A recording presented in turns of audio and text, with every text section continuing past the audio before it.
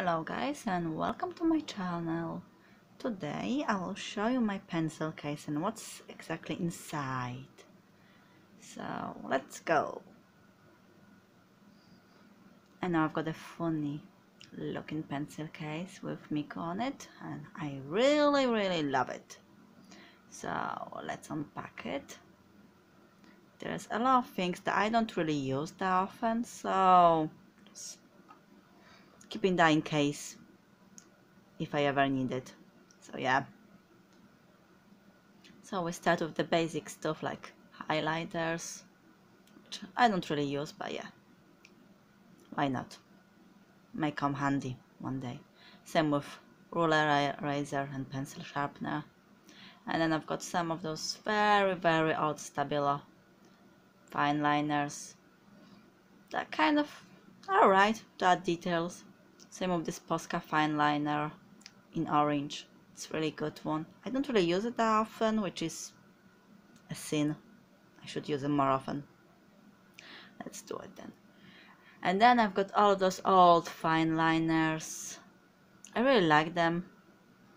I like Faber-Castell and I do like a lot Sakura Micron. And then I've got one of the old ones from Poland, which is the Restore brand.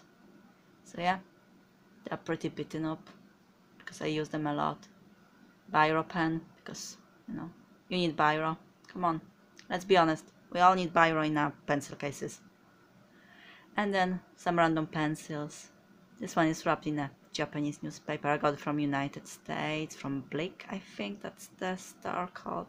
And then two normal pencils. And yeah, I use those pencils for all those drawings I'm showing you right now. I'm not really that fussy when it comes to pencil. I'm more bothered about the paper, and when it's really smooth I don't really like it, but I like texture paper. But yes, I usually use around like between the B and 3B range, soft pencils.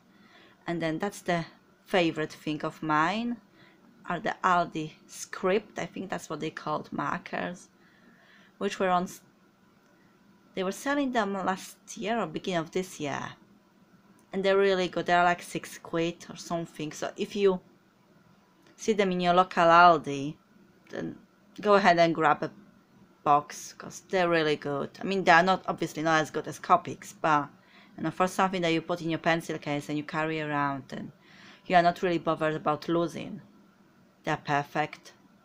So yeah, they've got twin tip, they've got the fine tip, and they've got the brush tip. So they're really good. And again, some examples on how they look. They're really good. I mean, you don't really get much choice of colors. You get only your standard 12 markers. So yeah, you only get the colors they give you, but they're pretty decent. You can't really complain about them. I don't really like the Pro markers, and for me they are slightly above the Pro markers. Not as good as Copics, but if you're on a budget, they're really good. And basically that's everything. So thank you for watching again, and see you in the next video. Bye.